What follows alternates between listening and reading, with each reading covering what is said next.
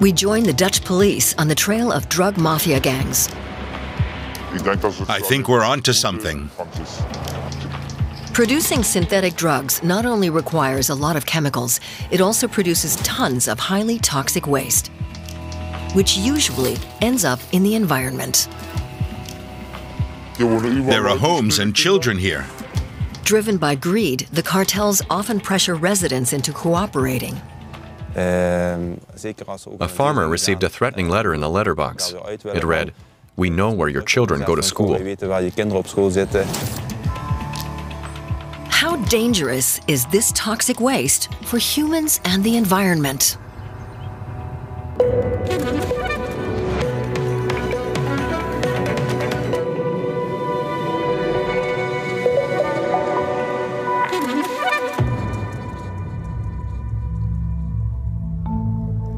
Across the border in Western Germany, there are problems too. This is a sleepy village north of Bielefeld. In April 2019, a startling discovery was made. We just couldn't imagine that such a large drug lab could be set up on our doorstep in this village without anyone noticing. Ralph Laurie heads up the local volunteer fire department. One Sunday morning, during breakfast, he saw something shocking. Looking out of the window, there was a fire raging not far from his home, right next to his workshop. Laurie drove straight over. Just as he arrived, two strangers were leaving the burning building, which belonged to a local businessman. At that moment, two men came out of the building, and one of them had a gas mask on. They fled the scene in a van. Other firefighters from Ralph Laurie's department then arrived. They entered the building to investigate. At first, they didn't know what to make of it. There were countless propane gas cylinders, all stacked in the entrance area. It was almost impossible to get through. The explosive cylinders were not only dangerous, but also highly unusual. Why would anyone need so much gas? The sheer amount of it was suspicious. Further inside, they found 1,000-liter canisters filled with chemicals, likely both toxic and explosive. The whole thing was a bit overwhelming. Over the next few hours, it became clear that Laurie and his team were not dealing with a normal fire. They had stumbled upon the largest drug laboratory ever found in Germany.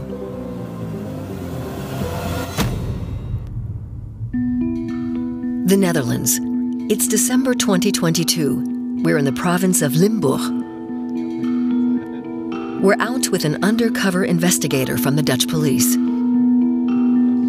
To protect his identity, we're hiding his face and have distorted his voice. We'll call him Jan Boykels. It's always good and a bit exciting to be out at night. We have information that there might be a drug lab somewhere here in Belingen, a village near here. We don't know if there are people there now. The special task force will go in first to check it out and make sure the area is safe. If there are people inside, they'll be arrested, and if there are weapons, they'll be confiscated. Who should I follow? Follow Yo, Who? the guy with the Toyota.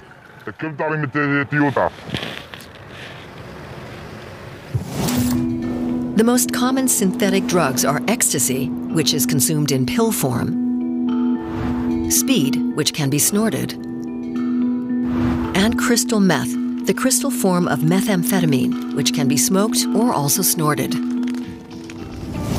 Jan Boykels and his team, meanwhile, are getting ready to storm the drug lab. They discovered it while investigating undercover. The police approach in convoy. The heavily armed Special Forces unit is in the black van. They also have a bulldozer, ready to tear open the gates so the Special Task Force can enter quickly and surprise anyone who may be inside.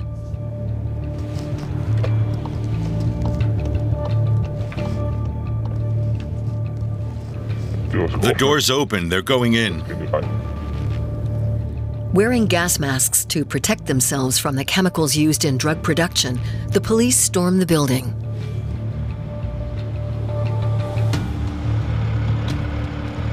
At the first door, the officers find nothing.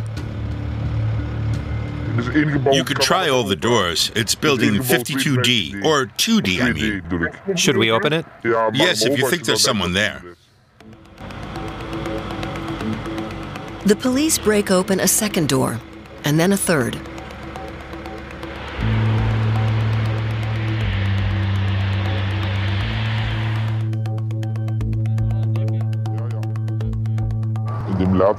Inside the warehouse, there are barrels of chemicals or something, so the LFO will now come and check them. But I think it'll be a good haul.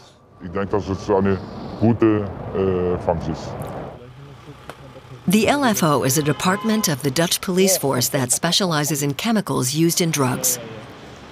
When something suspicious is found, they go in after the Special Forces unit to check whether there are hazardous substances and secure the scene.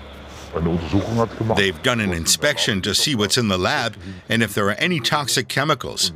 Once we get the okay from them, we can go in. We're going. Come with me. Now the other police officers can enter the building. We're going in too. Our colleagues from the LFO say no drugs have been produced here yet. This is a laboratory under construction. This is where the stuff is. This is Rob. Rob de Vrij is heading up the LFO operation. He's been taking a closer look at the chemicals. This is a drug laboratory under construction. We see here a very large boiler tank with a capacity of around 1,000 liters. Then there are all sorts of suction devices. This still has to be assembled. If you look at the size of that tank, you could boil several hundred liters of chemicals in there at once.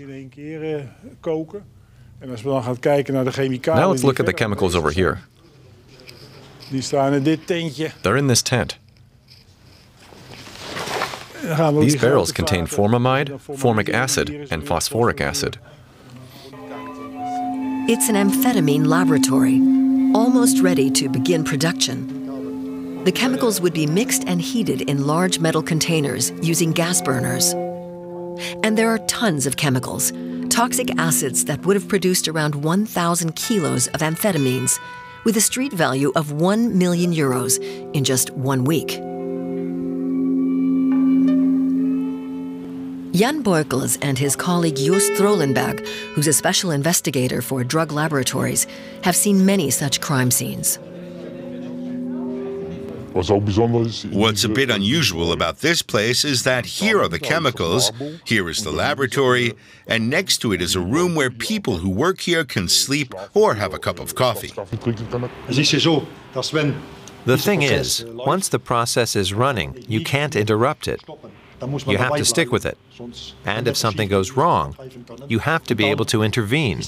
And that's where things get especially problematic, because the people who make these drugs don't usually know what to do if it goes wrong. And so sometimes there are accidents and people get seriously hurt because things explode and so on. We've seen it all. The Netherlands is Europe's biggest center for producing synthetic drugs.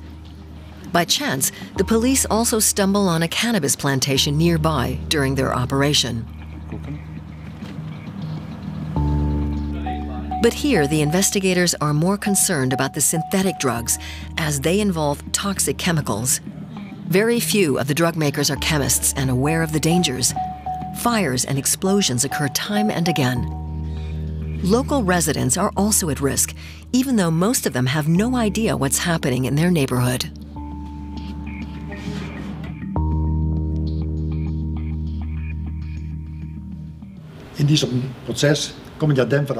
Various chemical vapors are released during the process. Carbon monoxide can be released, which is dangerous. The concentration might even be high enough to kill someone. That's why the special unit that went in first were wearing protective suits. They include masks that filter out these substances so they can work safely.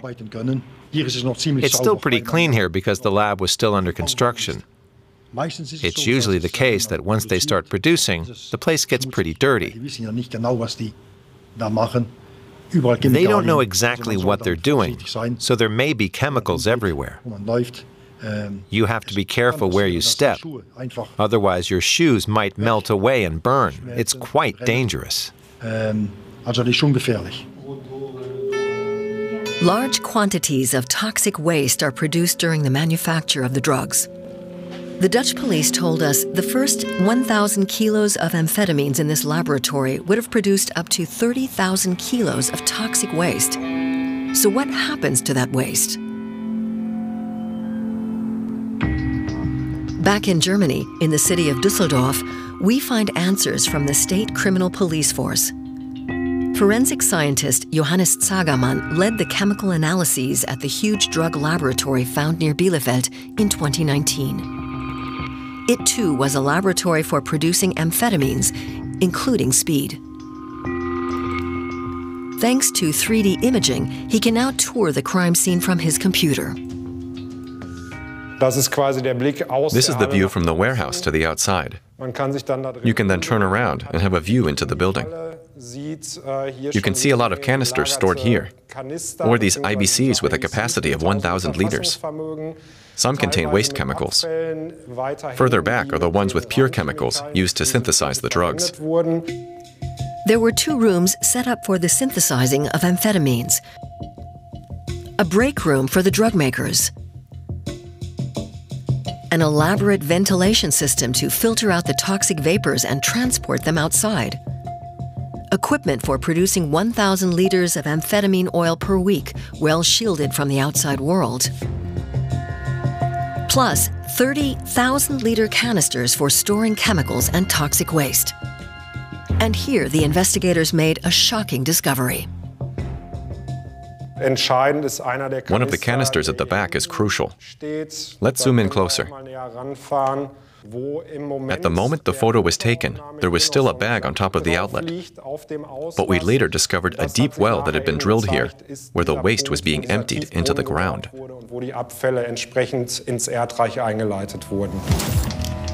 The hole went down 12 meters below the surface. The investigators were alarmed. The chemical waste would not only contaminate the soil and kill plants, animals, and microorganisms. Any person who came into contact with the caustic chemicals could also burn their skin, and if they drank the contaminated groundwater, could even damage their internal organs.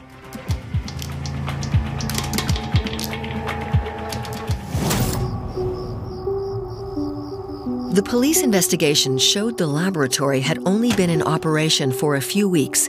It was set up by a Dutch gang. A short circuit probably triggered the fire in the plant. Luckily, the laboratory had only been able to produce a small amount of drugs and therefore hadn't discharged much waste. An environmental report found no acute risk to local residents. It's no longer possible to determine how much has seeped into the ground. But we believed it was only a few hundred liters, at least from the tank that was connected at the time. Back in the Netherlands, investigator Jan Boykels is visiting the public prosecutor's office in Maastricht. He's investigating a case of chemicals trafficking and wants to discuss the next steps with public prosecutor Rob Smeets.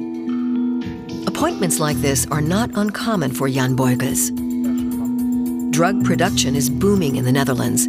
Ecstasy and speed produced here can make it all the way to Australia. 80% of Dutch-made drugs are exported. One European study found that the cartels sell 19 billion euros worth every year. A destructive business all around. The resulting chemical waste pollutes the forests or runs into rivers. It's not good for wildlife, but it's not good for people either. When children play in the area, they come into contact with the chemicals. It's dangerous. Jan Boykels is taking a criminal investigator from Amsterdam to see an illegal drug dump site. Shanna Mehlbaum is investigating the phenomenon of drug waste throughout the country. She's hoping that Jan Boykels can give her information on what's happening in the province of Limburg. It's an area of particular interest because it lies close to the border with Germany and Belgium. Things here in the Limburg area that is very close to the borders is very different, for instance, than in the northern region of the Netherlands or the eastern region of the Netherlands. The big question is, are the drug producers transporting their waste and disposing of it far away from the laboratories to minimize the risk of detection? Or are they disposing of it close by, which is cheaper and easier? If you want to know how far the waste is trafficked, you have to know where it comes from. And often we don't know it. There are too many dumpings to analyze the contents. There's also a theory that there might be like professional dumpers who collect the waste from several production locations and then dump it at one spot. Jan Boykels shows Shanna Mehlbaum a dumping site right on the German-Dutch border, an idyllic rural location. During the day, the area is popular with walkers and cyclists, but at night, it's quiet. The field is surrounded by woods, a perfect place to dispose of waste. If you look at this, so the good thing is at least that it's in containers, so the waste is contained, but you can see that it's kind of messy, spreading around, so there is a risk of that it's going to leak, and then it would be dangerous if you get in contact with the substances themselves, but it can be worse. There are cases where the waste is directly dumped into the land or into the water, and that can have severe results for plants, but also for animals or the first responders. The Dutch authorities find around 200 such dump sites every year. Sometimes the drug producers simply dump the waste into the sewage system. But if the chemicals reach a certain concentration, they disrupt the function of the sewage treatment plants. So with this option, there's a high risk of detection. Throughout her investigation, Shanna Mehlbaum has found that the cartels dispose of 70% of their toxic waste in sparsely populated nature reserves. They often steal cars or trucks, load them full of waste, and then abandon them or set them on fire. Or they bribe farmers to let them mix the smelly waste into their liquid manure. The chemicals are then spread out onto the fields. Dutch police find 250,000 kilos of drug waste every year. But according to estimates, that's only a third of the actual amount of waste produced. Probably the criminal networks are getting better in hiding the drug waste and disposing it in ways that we don't easily detect. At Germany's criminal police office in Wiesbaden, concern is also growing about the dangers of drug waste. The large lab discovered near Bielefeld shows the Dutch drug mafia is also active in Germany, and the waste doesn't stop at the border either. In 2018, there was a case where a truck was simply driven across the border. A police officer noticed a brown liquid leaking out of it. It contained 10 tons of production waste.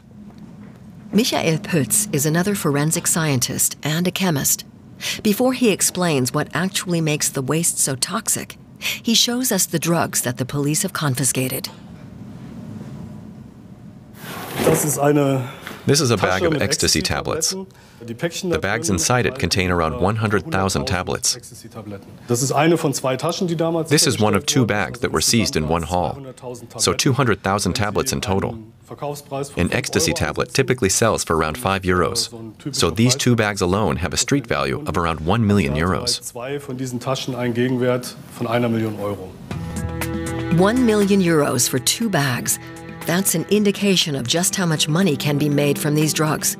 It explains why the producers are willing to handle toxic chemicals without fully understanding what they're doing. Michael Pütz then does a little experiment to demonstrate just how dangerous the chemicals are. In every amphetamine laboratory, you'll find at least 2 of these 4 acids, often in very large quantities. concentrated phosphoric acid, concentrated formic acid, concentrated sulfuric acid, and concentrated hydrochloric acid. Each one poses specific dangers. Formic acid, for example, releases carbon monoxide if it's heated too much. That's why fatal accidents occur at amphetamine laboratories due to carbon monoxide poisoning. Now let's look at the effect of concentrated sulfuric acid on organic materials.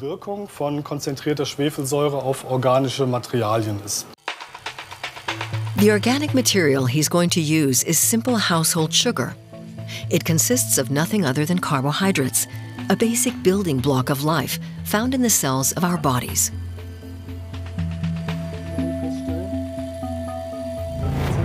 So what happens?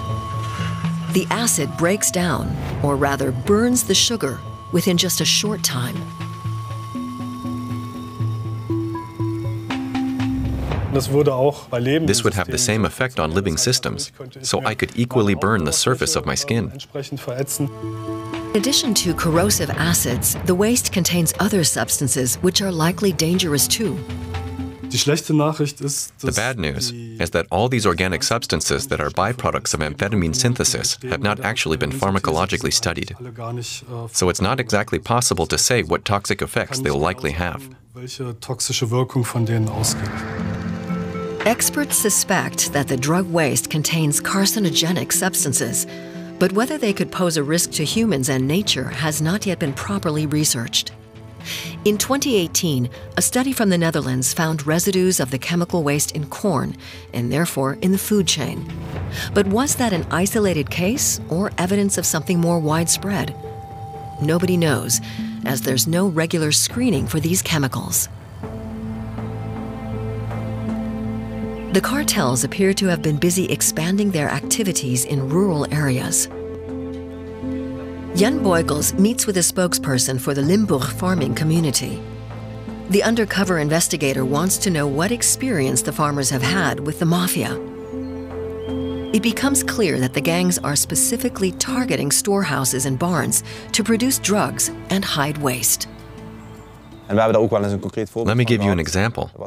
A farmer received a threatening letter in the letterbox. It read, "We know where your children go to school." In other words, farmers are being blackmailed and intimidated into continuing to do this, or into making their premises available, even though they no longer want to. Farmer Thijs Rompelberg has himself been lucky so far. Unlike other farmers and friends of his, he has not yet been approached by the drug producers. He's all too aware that standing up to the brutal and financially powerful cartels is not easy. So how can the problem of the drug labs be brought under control?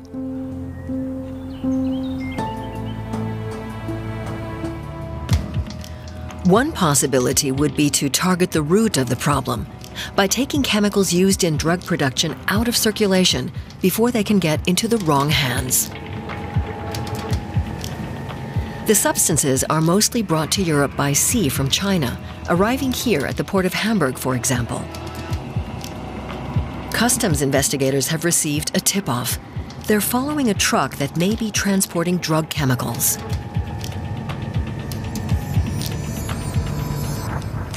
We've picked up a container here at the container terminal, which we will now take to the Waltershof area to be X-rayed. The truck is put into a huge X-ray machine, where its contents can be scanned.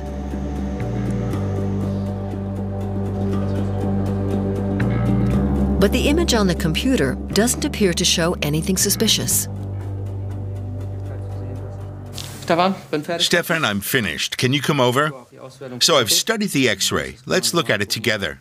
I haven't found any irregularities. And the container itself is also negative? The container itself is negative. No sign of manipulation. Let me show you again here.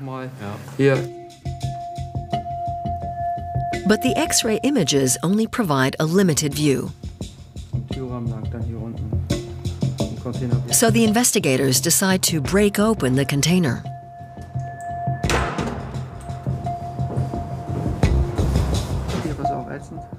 My impression is that the goods are ultimately no different from what we've already seen on the X-ray image. We can also see now during the manual inspection that the goods are packed in different ways, and that we have a few more packages on top, which was also clearly visible on the X-ray. There's nothing here that gives rise to suspicion that would justify a more in-depth inspection. From our point of view, we can now say the goods are okay. Since the 1990s, Germany and the Netherlands have had a list of chemicals that are considered precursors for drug production. These substances are subject to customs controls. But the drug producers regularly change their formulas.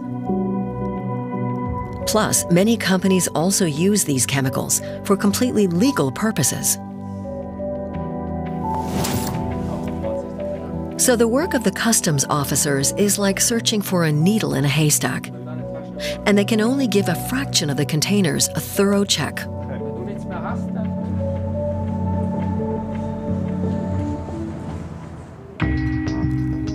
Back in the Netherlands, the authorities are now trying to enlist the help of the general public. Their hope is that this could allow new laboratories to be discovered more quickly. Here, a former police officer is explaining to local people how a drug laboratory works and what it smells like. PMK is a precursor of MDMA, which is the active ingredient in? In ecstasy, right. When I ask young people that, they know the answer too. PMK smells a little bit like anise. The hope is that vigilant residents who notice a suspicious smell in the neighborhood will report it to the police, who can then disrupt the operations of the drug cartels and thereby stop them spreading. We're on the road again with Jan Boykels. He wants to show us another crime scene. These are the two garages where we were a few months ago. This is where the laboratory was. The laboratory was in number 4 and the chemicals were in number 5.